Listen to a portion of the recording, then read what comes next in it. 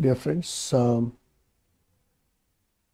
in today's lecture, we'll basically be completing the two-component, two-phase mixture discussion that we started in the previous class to show how we can actually evaluate the compositions of the liquid phase and vapor phase. So what we understand is that suppose I have two substances, let's say A and B, and they are mixed together and they are also evaporating. So in an enclosure or in a closed vessel, you have a liquid mixture and on top of the surface you have a vapor mixture. What we understand is that because the liquid and vapor of one substance are in equilibrium with each other and the liquid and vapor of the other substance are in equilibrium with each other, depending on the composition or depending on the amount of the two substances that are there, the composition of the liquid need not be exactly the same as the composition of the vapor. The vapor can have a different composition. Let's say X1V and X2V as the mole fractions, X1V plus X2V adding up to 1. And similarly, the liquid can have a different composition, X1L and X2L. They are adding to unity. And because the only regulation that is there is that the chemical potential of substance 1 in the liquid and vapor phase should be equal to each other, and chemical potential of substance 2 in liquid and vapor phase should be equal to each other.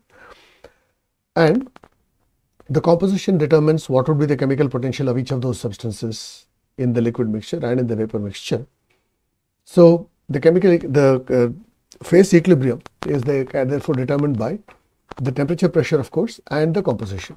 And when the temperature and pressure and the composition, by composition we mean how much of A is added to how much of B. Depending on that, the mole fractions in the liquid and vapor phases will also be affected and will also be determined. So let's look at what we were doing in the previous class. We were taking the simplest case of the liquid behaving like an ideal mixture or ideal solution and the vapor behaving like an ideal gas mixture. Okay, so in such a case, the Raoult's law applies to the system. So we were looking at it in the last class. Let's go back to the whiteboard. So we understand that when the liquid behaves like an ideal solution and the vapor behaves like an ideal gas mixture, the Raoult's law, which is given by this expression that is here, it applies to substance 1, the constituent 1 as well as the constituent 2, or the species 1 as well as species 2. Okay, so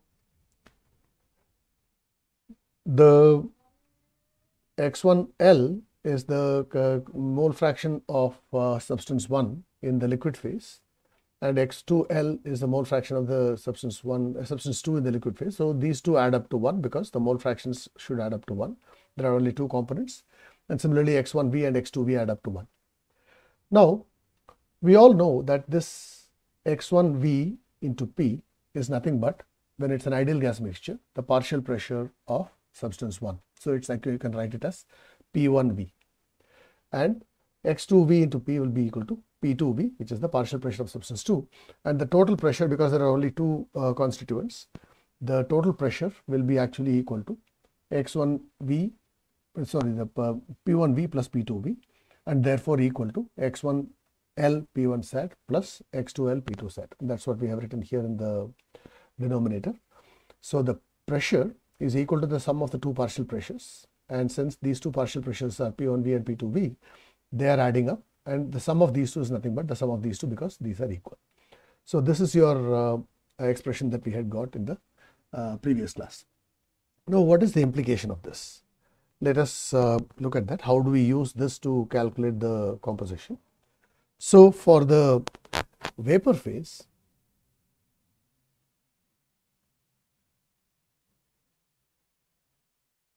okay, since you have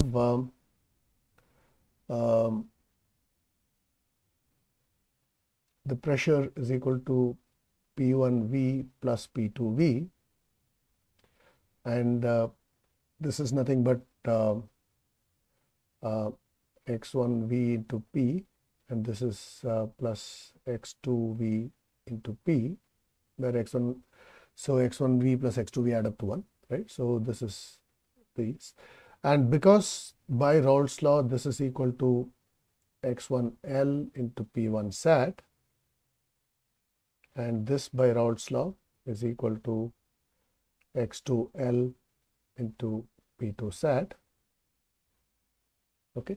And we also know that x2L and x1L add up to 1. So this is 1 minus x1L. Okay. So this is basically the expression that you would get. So what you will get is that the pressure P is equal to, in terms of this, x1L into P1 sat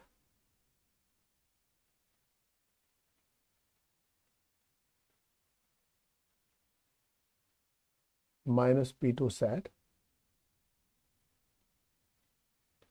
plus P2 sat.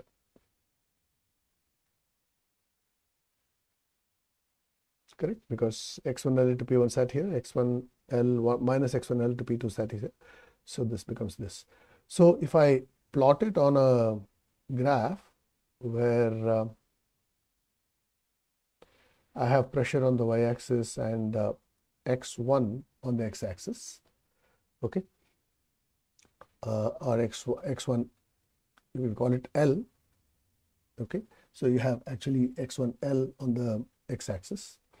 Then it actually becomes a straight line function, because when x1L is 0, this goes to 0, it is actually equal to P2 sat, which is actually pure P2, pure substance 2. And here when x1L is 1, so in the liquid phase you have only the pure this one, then the P2 sat gets cancelled between these two, it becomes equal to P1 sat. So let us say P1 sat is higher than P2 sat in the given example that we take. So let us say this is P1 sat. So this is x1L equal to 1. So this is 0 and this is 1. So in the liquid phase, if there is only phase 2, substance 2, then you have this, which is the saturation pressure of P2. And if in the liquid phase you have only one, substance 1, then it is P1 sat. And anywhere in between, you can see it's a linear function of x1L. So I can actually connect these two by a straight line. Okay, this is easier to shift the goalpost. So let's do that. So this is P1 sat. Okay. So this is basically what you get when temperature is constant. Okay, because we wrote these expressions at any given temperature. So this is P1 sat and P2 sat at given temperature. So at that temperature, you get this. So this is a straight line. So this is the relationship for the vapor phase. Now what happens to the liquid phase? In the liquid phase, we can write from the Raoult's law that we wrote that x1V into P is equal to x1L into P1 sat. So if you write the ratio, x1V by x1L,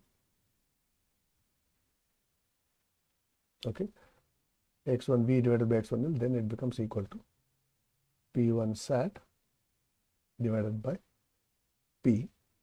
And this P also we know that it's obtained by the sum of those. So it's actually P1 sat divided by x1 P1 sat L plus x2L P2 sat. Okay. So if I divide both numerator and denominator by P2 sat, then I'll get is equal to P1 sat by P2 sat in the numerator, and in the denominator I'll have this will be x1L plus this I can write it as 1 minus x1L, the x2L into Okay, so this is P1 sat by P2 sat, and this is V1. So this is the expression that you get. So if I call P1 sat by P2 sat as beta, now this is only a function of temperature because P1 sat is a function of temperature, P2 sat is a function of temperature. So this you can write it as beta divided by x1L into beta minus 1 plus 1. Okay, so this is the expression that I can write. So if I want to take all x1L to one side, I'll be able to say x1V is equal to x1L into beta divided by 1 plus x1L into 1 minus beta. Okay, so this is the expression that I get. Now inverting this, I'll be able to write also. So I'll just skip the algebra. Then I'll be able to write also that x1L is equal to x1V divided by beta minus x1V into 1 minus beta. You can derive this for yourself. Oh, sorry, this is beta minus 1.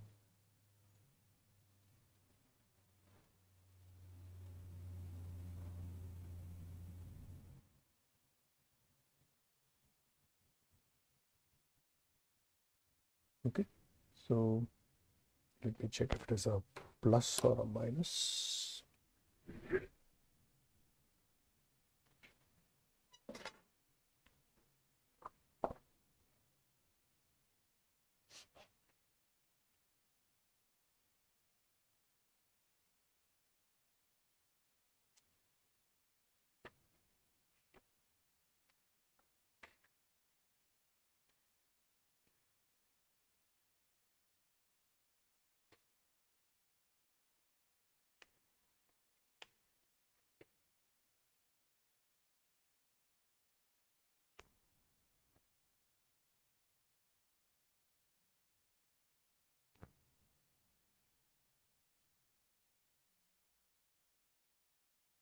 Okay, so this is correct. This one is a plus and this one is a minus. So this is correct.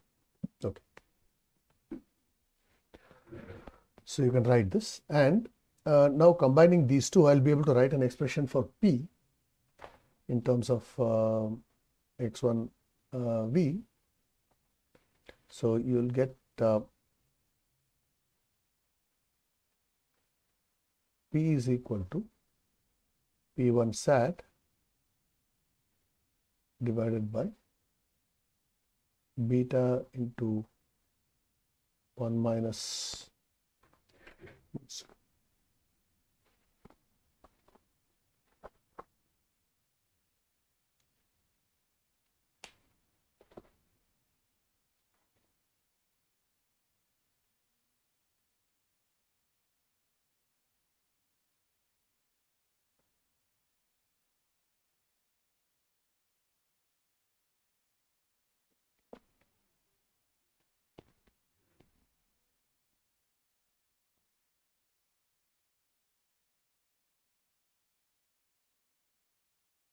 x1V plus x1V. Okay, so you find that this P is no more linear in x1V in this case. So what will end up happening in this figure is that if I try to write so for x1V, the pressure will be a nonlinear function like this. Okay, so what happens is if I start from when the pressure is higher, it's the liquid phase, and the pressure is lower, it's the vapor phase.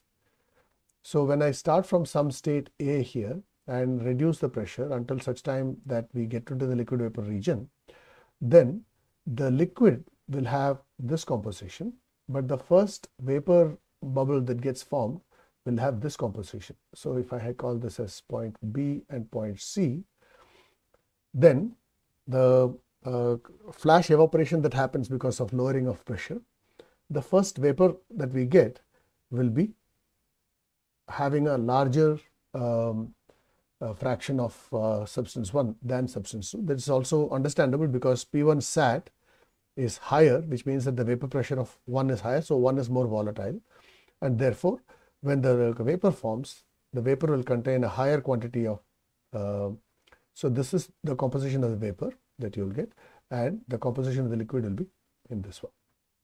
Okay, so the liquid composition will be here and the vapor composition will be here. This is basically what you will end up seeing.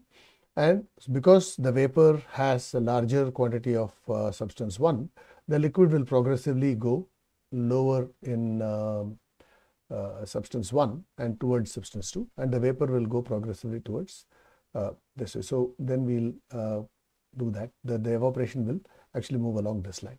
Similarly, if I start from this position and compress, increase the pressure, then so let us call this point as D.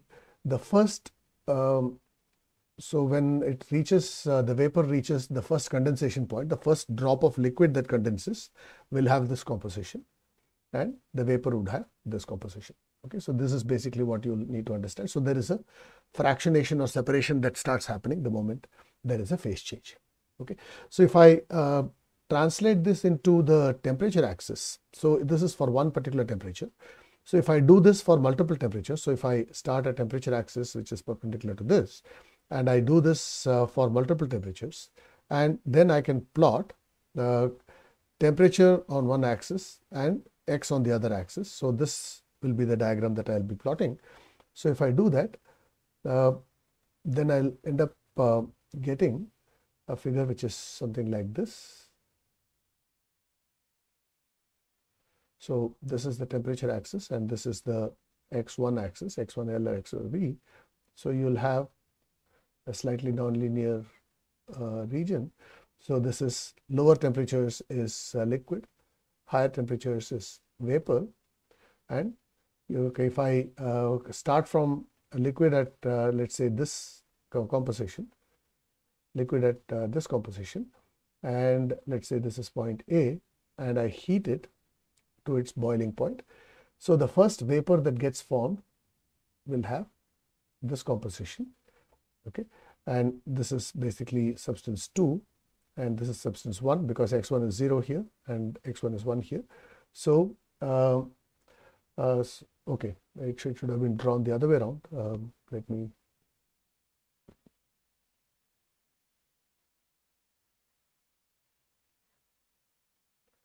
because it said that 1 is more volatile than 2, so its boiling point will be lower than 2. So we'll be here, this will be T1 sat at any given pressure, and this will be T2 sat, and you'll have the lines going like that. Okay, so we'll have then this vapor will have a larger concentration of substance 1 and liquid will have a smaller concentration of substance 1. Similarly, when I come from the, so this is the liquid side and this is the vapor side. So if I come from the vapor side and decrease the temperature, the condensation when happens, the liquid will have a larger concentration of 2 and a vapor would have a higher concentration of 2. So this is the way it will translate to when I go to that. So you can actually have a TX diagram and a PX diagram, which then you can visualize as there will be a three-dimensional diagram. So this is the temperature axis, this is the pressure axis, and this is the X1 axis. So you can get plots of these, and on the PT diagram you get the saturation curve. Okay, saturation curve of 1 and saturation curve of 2. So when it is pure 1, so it's pure saturation curve of 1, in pure 2 it is pure saturation curve of 2, and between these will be changing. And the pressure at any given point at saturation will be lower than the pressure at the saturation pressure of the higher vapor pressure substance. So this is the way you'll understand this. Okay. So using this then, we can calculate the composition of one from the other. So if I know the X1V and x2v, then I'll be able to calculate x1L and x2L. If I know the x1L and x2L, I'll be able to calculate the x1v and x2v, given that beta is a function only of temperature. So that's the way we go about calculating the compositions. Okay. Now, the next application that I wanted to discuss is elevation of boiling point by adding a solute to a solvent.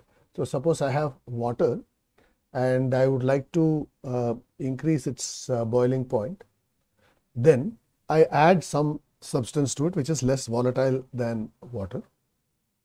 So what happens is that once I add the solute, then it reduces the mole fraction of water in the liquid solution. Okay. So in the liquid solution, since the mole fraction of water is reduced, x1L is lower. So from Raoult's law, so what is Raoult's law? Raoult's law is x1L into P1 sat is equal to x1B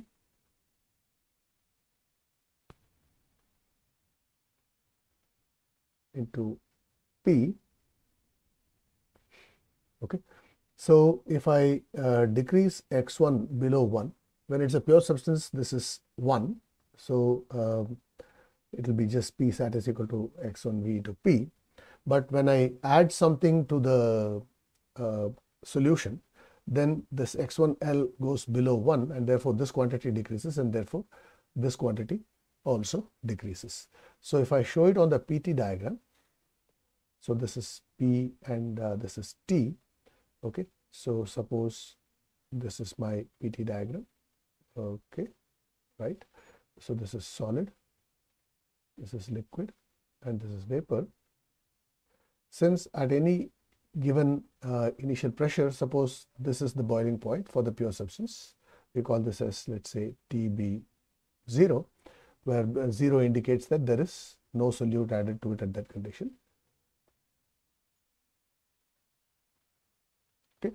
Now, since adding the solute lowers the vapor pressure, the line that will be drawn here. So this is for the pure solvent, and this will be for the solution.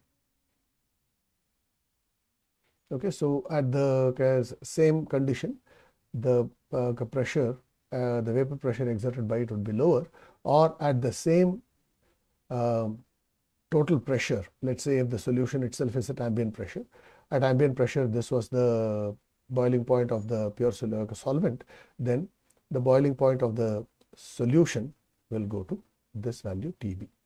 Okay, so this is basically what we understand by elevation of the boiling point, and that happens simply because the x1 decreases.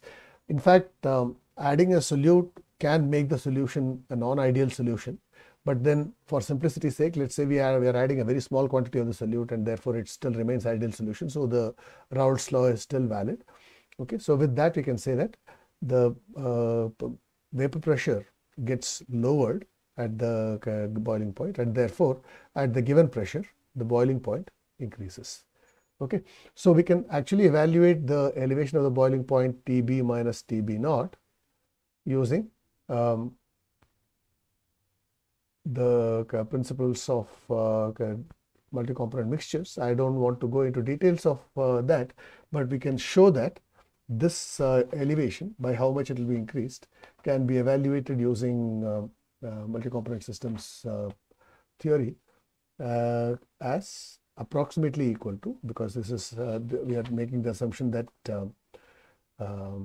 it's ideal solution number one, and number two, we are also making another approximation that TB and TB naught in the absolute scale are not very far from each other. So we'll then write R TB naught squared into X solute divided by HFG bar. Okay. where R is the universal gas constant, TB naught is the boiling point of the solvent at the pressure P, and X solute is the mole fraction of the solute that has been added to the solution, that is the less volatile or non-volatile part, and HFG bar is the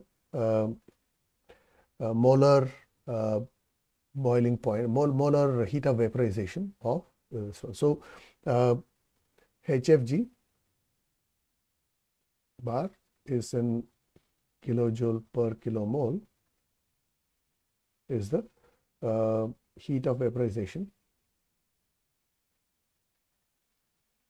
molar heat of vaporization if you want, of pure solvent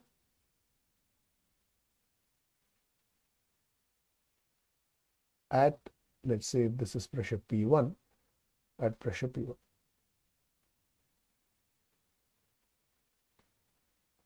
Okay, so at any given pressure, if I know the X solute and the boiling point from the original BT curve and HFG from the properties, I'll be able to evaluate how much will be the change in boiling point. Similarly, we can also talk about lowering of freezing point.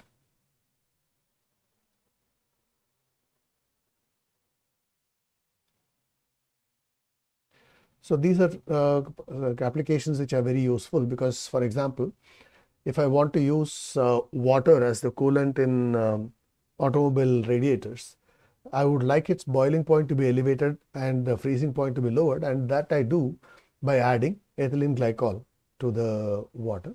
So because of that, the boiling point increases and the freezing point lowers, and this can also be written approximately as TF minus TF naught. So TF will be lower than TF naught, so this will be a negative quantity. So this is minus R TF naught into X solute,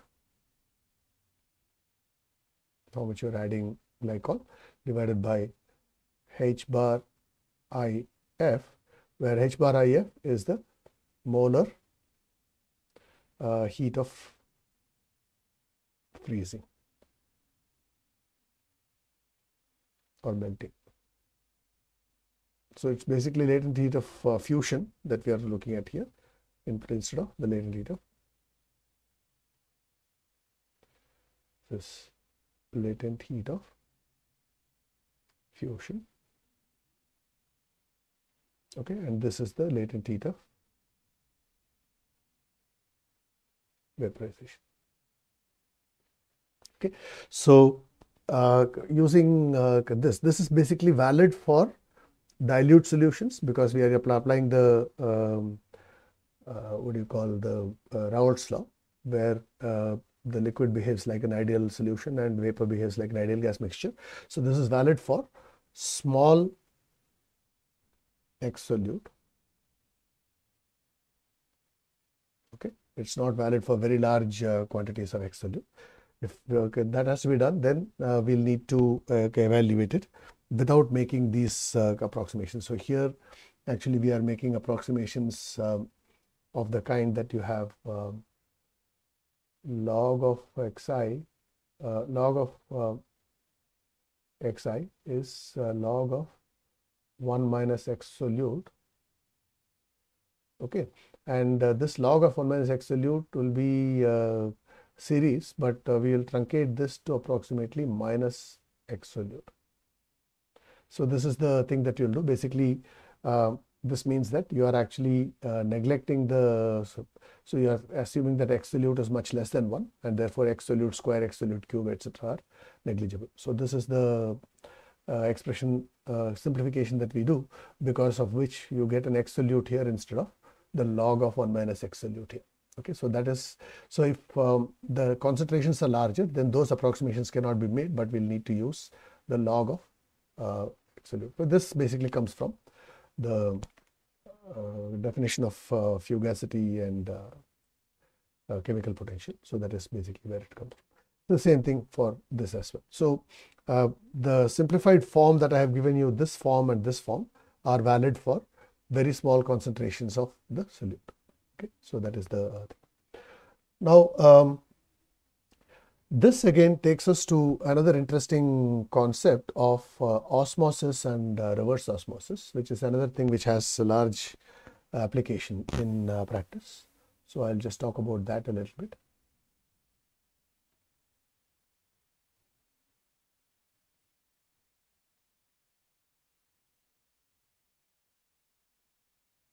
So what is osmosis? So suppose I have a tank, okay, in which I have a partition which is made of a membrane, which is semi-permeable membrane.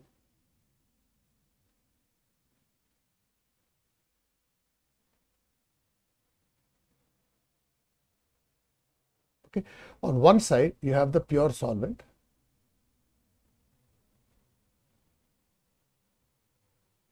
and on the other side you have the solution. Okay, so let us take, for example, here you have, let us say, seawater, and here you have, let us say, pure water. Okay, that's an example where seawater is a solution of salts in water, and pure water is the solvent. Or you can have sugar solution, or you can have any solution, anything that is dissolved. So this is the solution, and this is the pure solvent. Then we all know that the mole fraction of water here is lower than the mole fraction of water here. Okay, and by basic definition of chemical potential, d mu I is equal to RT d of log Fi.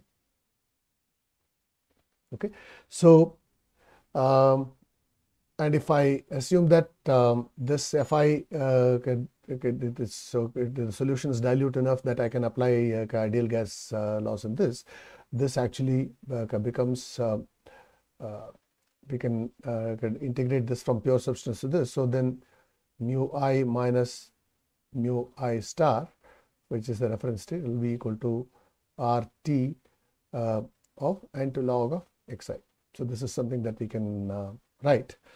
Okay, so in this case, when I apply this to the pure substance, the xi is 1 because it's only the solvent, and therefore this goes to 0. Mu I becomes equal to mu I star. So this is the mu I star is the chemical potential of the solvent, right, at the same temperature and the pressure conditions.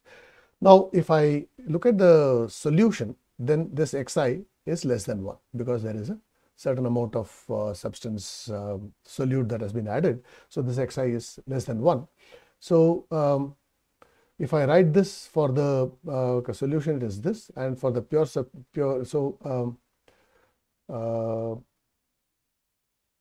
for the solution at the same temperature and the say reference condition, this mu I, and for the solvent, so this is for the solution, and for the solvent, mu I is equal to mu I star of the pure solvent. So this is mu I of the solution at that temperature and pressure. This is at the reference temperature and pressure, and this mu I naught is the so for the solvent for this. So if I subtract the two, okay, because for the solvent this becomes 0, it's mu I is this. So if I subtract the two, I'll basically be able to get RT log of xi, where xi is the mole fraction of the solvent in the solution, will be actually equal to mu I 0 star minus mu I star, and this I can write it as integral from P to P naught of V bar dP. Okay, so this is the same thing coming from the definition of fugacity. And since this is solution in liquid phase, let's say this V does not depend on the pressure, so I can take it out of the integral. So this becomes equal to V bar into P naught minus P. Okay, so what we see is that since xi is less than 1, there is a negative quantity here. So this P naught minus P is negative. Okay, so suppose P naught is the pressure on top of this solvent. At the same level, here you would have a P. So P naught minus P is negative. So because this is P naught, and there will be a certain amount of head that is standing on top of it. So this pressure at this location will be higher. So basically what this means is that the solvent will diffuse into this and raise this up. So this P naught, P minus P naught, when no more diffusion actually happens here, so when the potentials become equal, is called the osmotic pressure.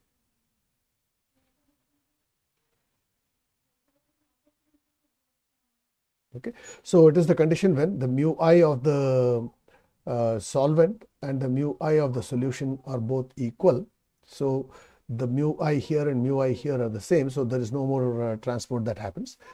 So when this pressure is not applied, then the chemical potential of the solvent here is higher than the chemical potential here, because this Xi is less than 1, and therefore this is a negative quantity. So you will have mu is equal to mu I star minus this. So the chemical potential of the solvent in the solution is less than the chemical potential of the solvent here.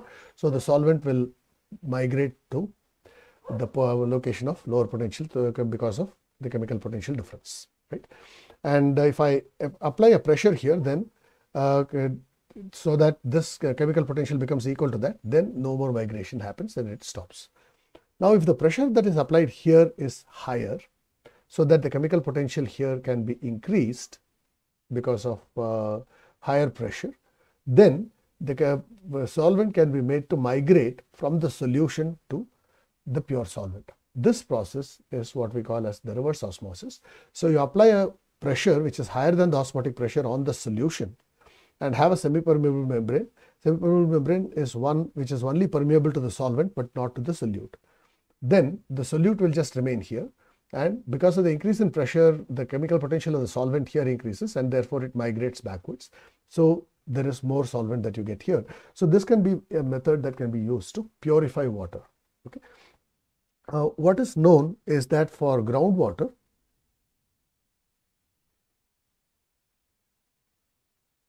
which has, let us say, 2000 parts per million of solute, okay, dissolved solids, what we call it as TDS, total dissolved solids, is, let us say, about 2000 ppm, that is 2000 parts per million of the solution. So this is a small quantity. 2000 divided by 1 million is 0.0002.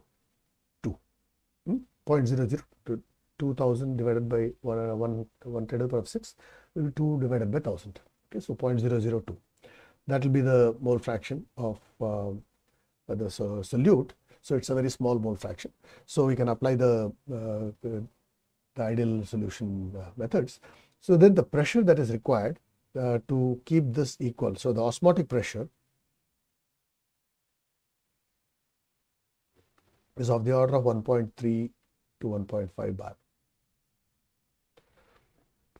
So if this is atmospheric pressure, P naught is atmospheric pressure, then the pressure that needs to be applied here in order to make the reverse migration start to happen should be slightly higher than 1.3 to 1.5 bar above atmospheric, which is 2.5 to 2.3 to 2.5 bar or more.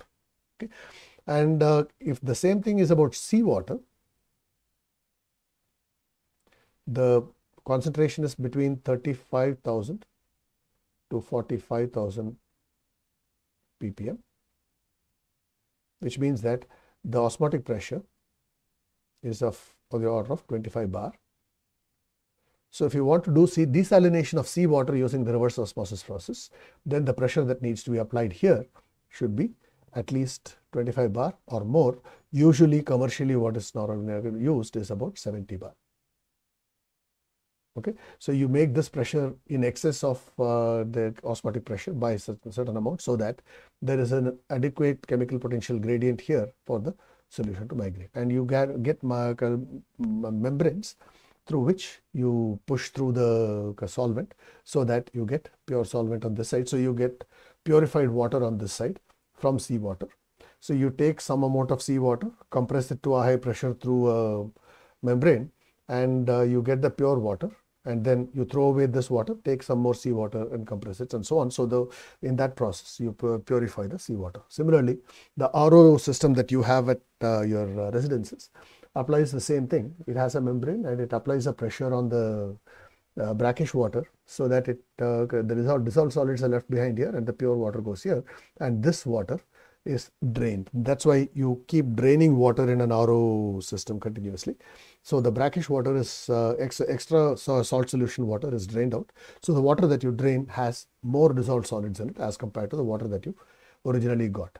Okay, so that is the reason why there is a lot of water wastage, particularly in RO systems which work on highly brackish water supplies. Okay. So the fraction of water wasted will depend on how much is the osmotic pressure you are applying, how much is the pressure that you are applying here for RO, and how much is the initial concentration of the salt solution.